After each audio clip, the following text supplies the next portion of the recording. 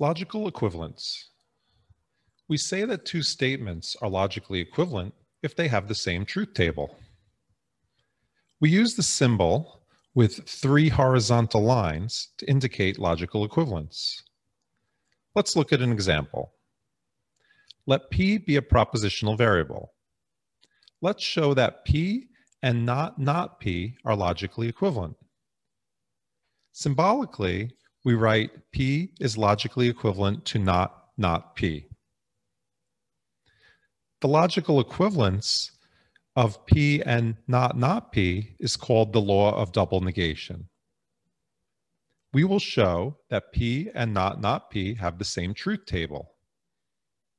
We can put all the information into a single table.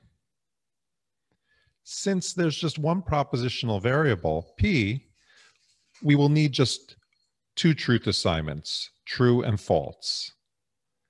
We will also need columns for not P and not P. We get the truth values in the column for not P by taking the opposite truth values in the column for P. So true becomes false and false becomes true. Similarly, we get the truth values in the column for not P by taking the opposite truth values in the column for not P. So false becomes true and true becomes false.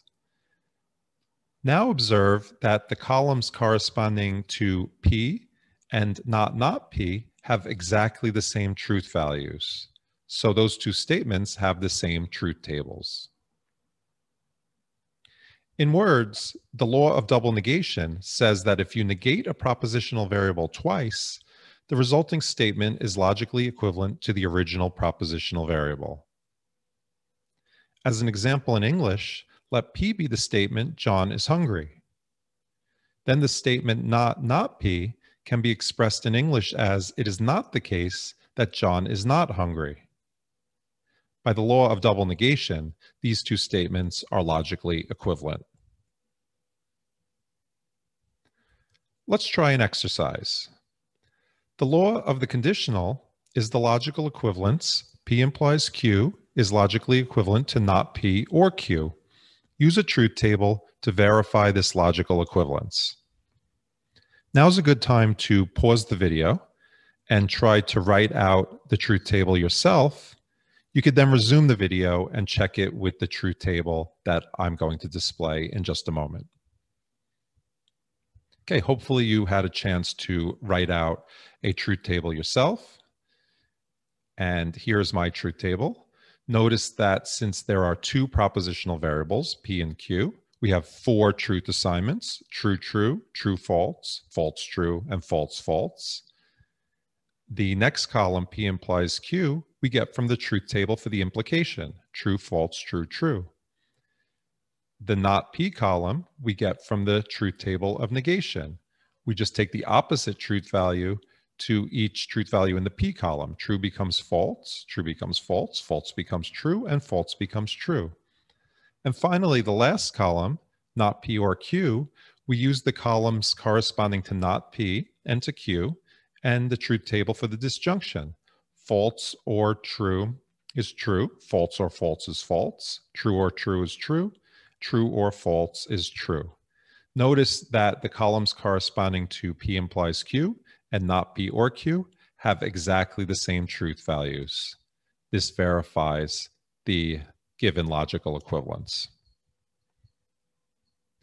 The law of the conditional allows us to replace the conditional statement P implies Q by the more intuitive statement not P or Q.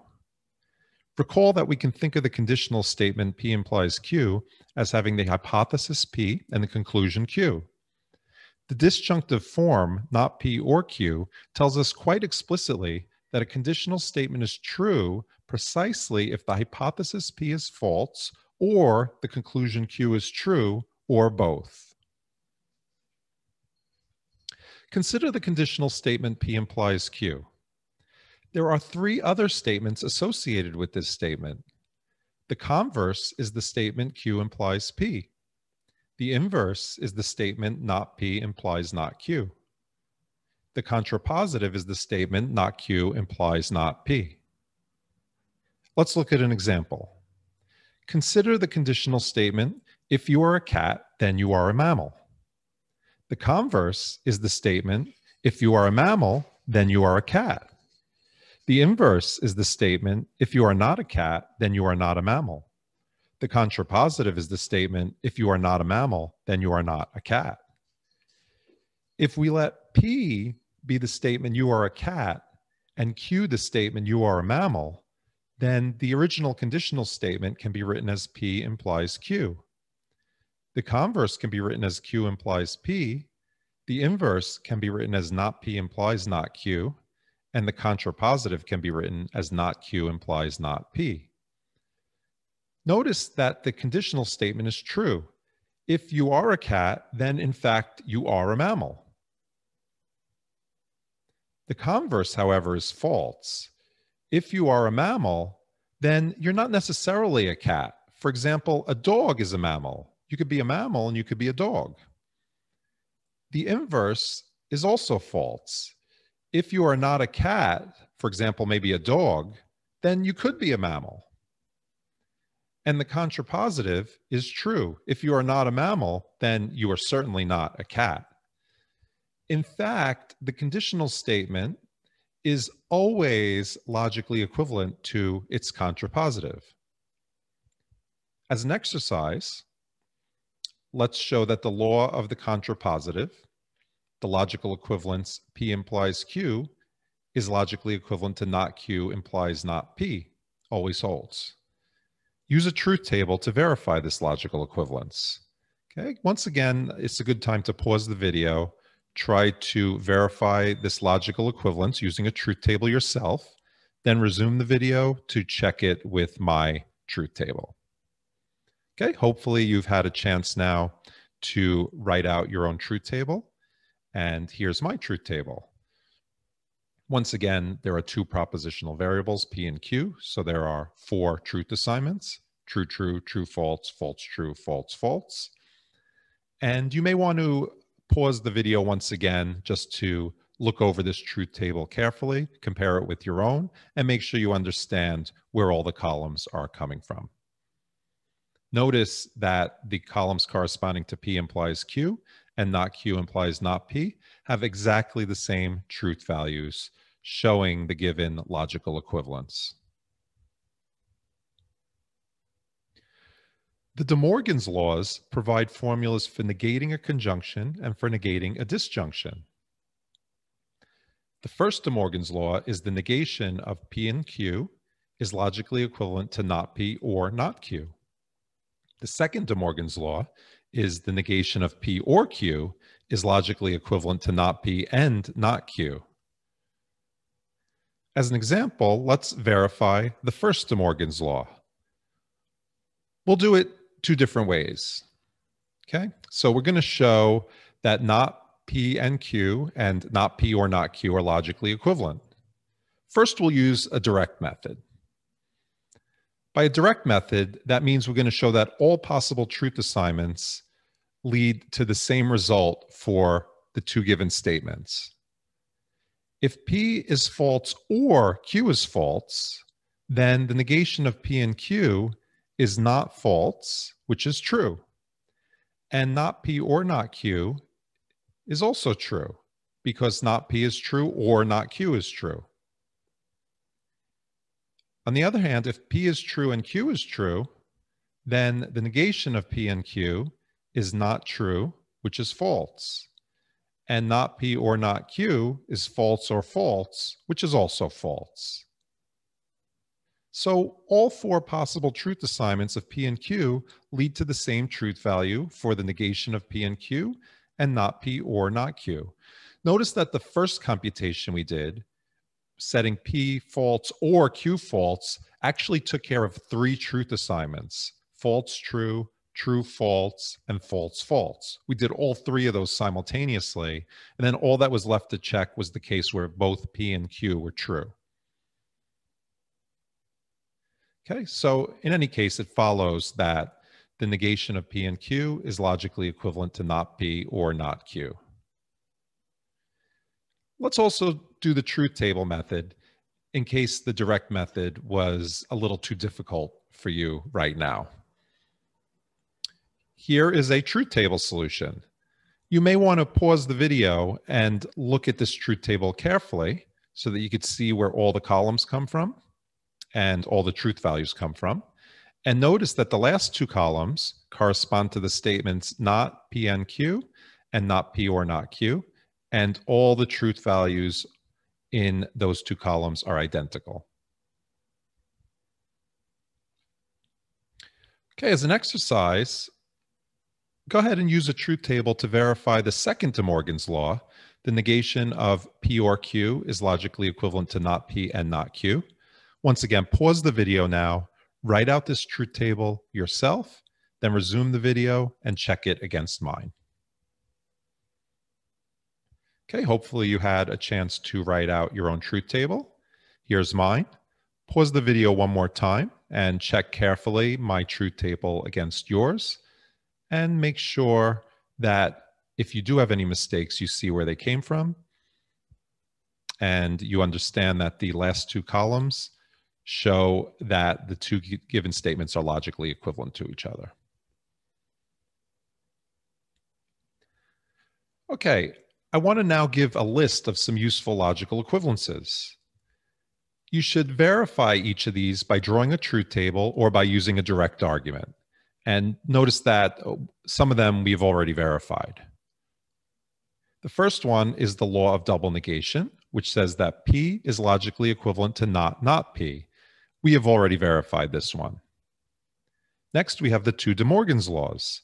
The negation of P and Q is logically equivalent to not P or not Q, as well as the negation of P or Q is logically equivalent to not P and not Q.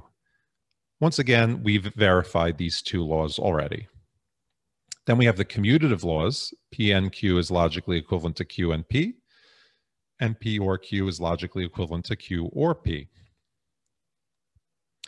We have two associative laws. P and Q and R is logically equivalent to P and Q and R. P or Q or R is logically equivalent to P or Q or R. Then there are two distributive laws. P and Q or R is logically equivalent to P and Q or P and R.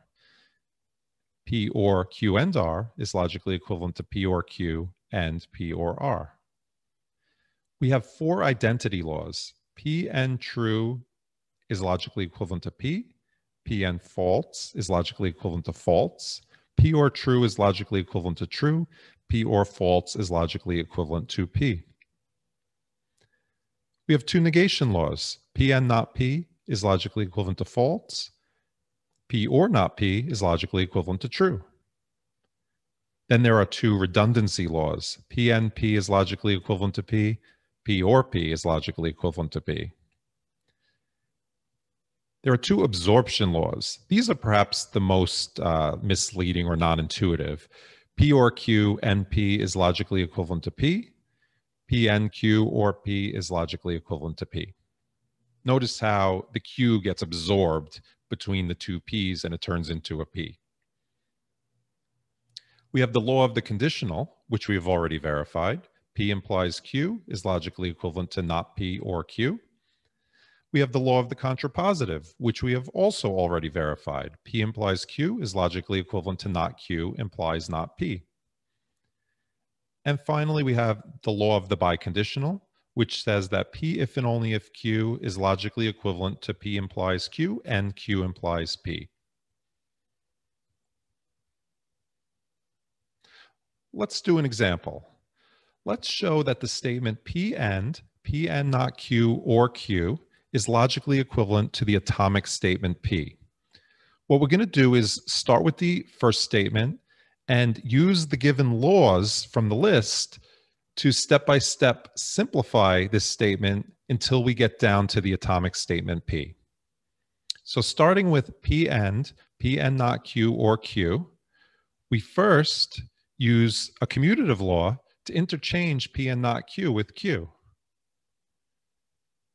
We then use a distributive law to rewrite Q or P and not Q as Q or P and Q or not Q. We then use a negation law to rewrite Q or not Q as true. Then use an identity law to rewrite Q or P and true as Q or P. We then use a commutative law to interchange the P with the Q or P. We'll then use another commutative law to interchange Q with the P. And finally, we use an absorption law to rewrite P or Q and P as P. For practice, let's try this exercise. Show that the statement, not P or Q and P or Q is logically equivalent to Q. Once again, you should pause the video now and try to do something similar to what we did in the last example to show that these two statements are logically equivalent.